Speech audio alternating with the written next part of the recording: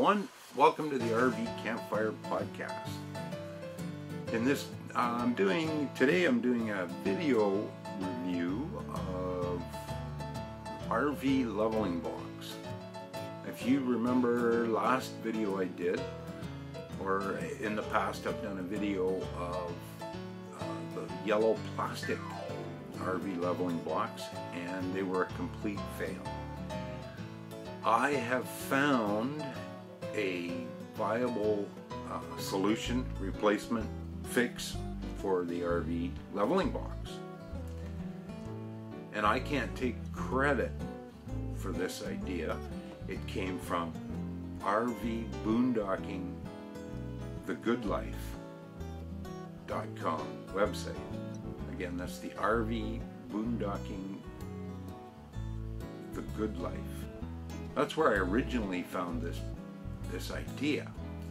And it's not a manufactured RV leveling device. It's made at home. It's made with this product. It's a stall mat. And these are manufactured from recycled tire rubber. And they're quite heavy, and they're indestructible. Basically, they are indestructible. They're non-slip. And what you do, you'll go to an agricultural type store and get this stall mat, and they come 4 feet wide, 6 feet long, and they've got these ribs in them on one side, and on the other side they've got this little knobby non-slip surface. You can put them either way up. They're extremely heavy, and so you're going to need a buddy to help you get it home. Now I'll show you how to make them. I've made mine in 12 inches long and 8 inches wide. So the 8 inches wide would be the width of your tire, and you could make some longer so you could get both your tires on them. Totally flexible. You can make them any way you want.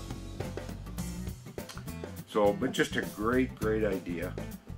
I found online, and I'm quite impressed, and I'm going to use them, and I guess if I have a problem with them, you'll hear about it. So let's get to making one. What I do, I set them up on a table, and I've already got this cut started.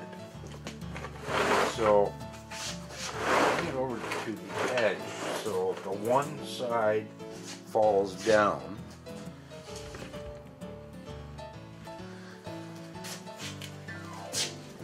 And then with a carpet knife or a drywall knife or just your snap-off blade Olfa knife,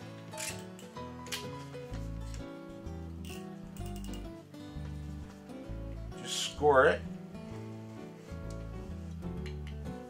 and then just keep scoring it until you get all the way through.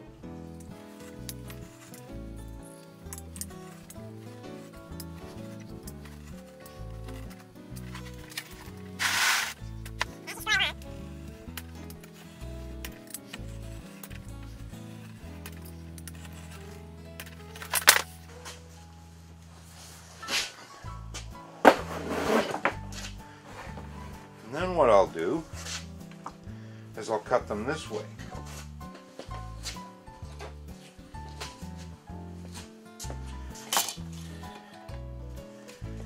And just get my square, and then I measure to cut,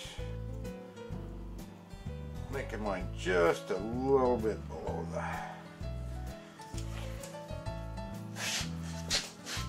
line there.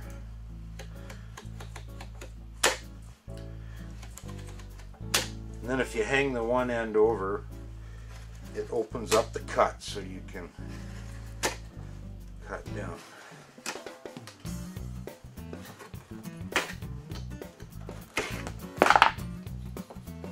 So there, we've made a good solid leveling block. And these things are durable. Here's two. They're 3/4 of an inch thick. So I've got two of them here now. That's about the width of a 2x4. Now out of one panel, out of one stall mat, you're probably going to get enough pads to do at least 2 RVs. So if you've got a buddy, you want to split on the cost of the stall mat. That'd probably be the best way to go, because there's out of one stall mat, there's definitely way too much.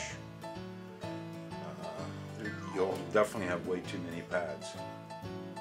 But I think they're going to work great, and that's my recommendation for RV leveling box.